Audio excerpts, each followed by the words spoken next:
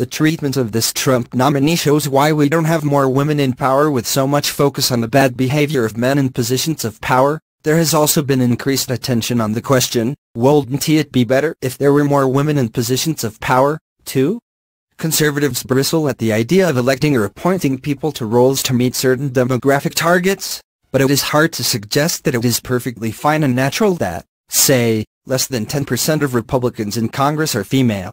The Trump administration has taken heat in recent weeks for appointing relatively few women to positions in the federal judiciary. The current makeup of the Trump cabinet includes women in only 4 of the 23 cabinet-level roles. Just last week, we got one step closer to an improvement in those numbers. Kirstjen Nielsen's nomination by President Trump for Secretary of Homeland Security was advanced out of committee, with a final vote on her confirmation is expected shortly after Thanksgiving. Nielsen, an eminently qualified choice, holds the distinction of being the first nominee to the Department of Homeland Security post to have previously served at the department itself. That experience, says Fran Townsend, Nielsen's former colleague from the Bush administration, is a major asset. Her ability to understand the inner working of the department, the inner workings of that bureaucracy, are enormously valuable, said Townsend when I spoke with her about Nielsen's nomination. But if you read the sort of person who believes we as a society have achieved gender equality and women pursuing prominent roles are treated fairly, boy, have I got news for you. If a woman rising in power is too tough or aggressive, she is attacked for it.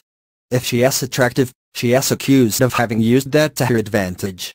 And even if a woman is beyond qualified for a role, there will always be those who raise doubts about if she is really qualified. In Nielsen's case, she has been on the receiving end of all of those and more.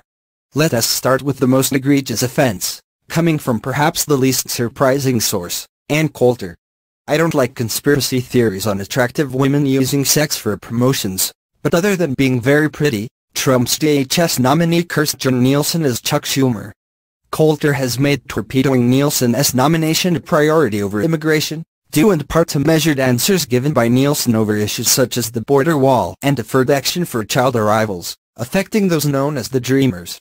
If Coulter wants a wall from sea to shining sea and wants the Dreamers deported, she has a right to that position. Pushing the idea that a woman with whom she disagrees must be trading sex for power. Despicable, though hardly a shock from someone like Coulter. At least Coulter puts her name on her appalling statements. Politico saw fit to run with a story headlined Kelly's deputy annoys Trump aides with rigid style.